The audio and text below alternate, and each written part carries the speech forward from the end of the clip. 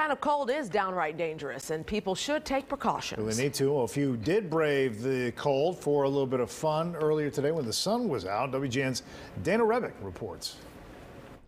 These outdoor dining pods have been a staple in Chicago, but tonight it is simply too cold for people to eat in one of these. But luckily, indoor dining is back, and there are folks out on this Friday night braving the cold weather.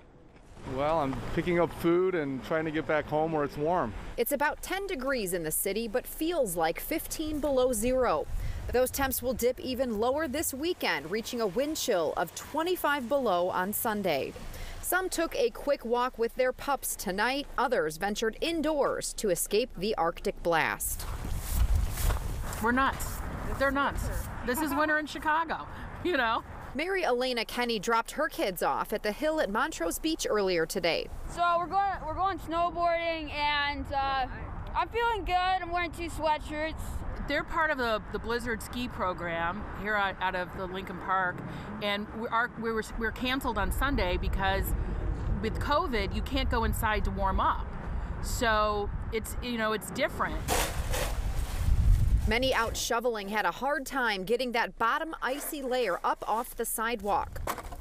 All the snow from this week now frozen solid, making it nearly impossible for some people to move their cars parked on side streets.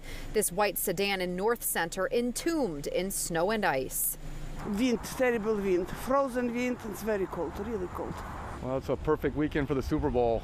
Just stay inside and hunker down with the family and watch TV. In Chicago on this very chilly night, Dana Rebick, WGN News.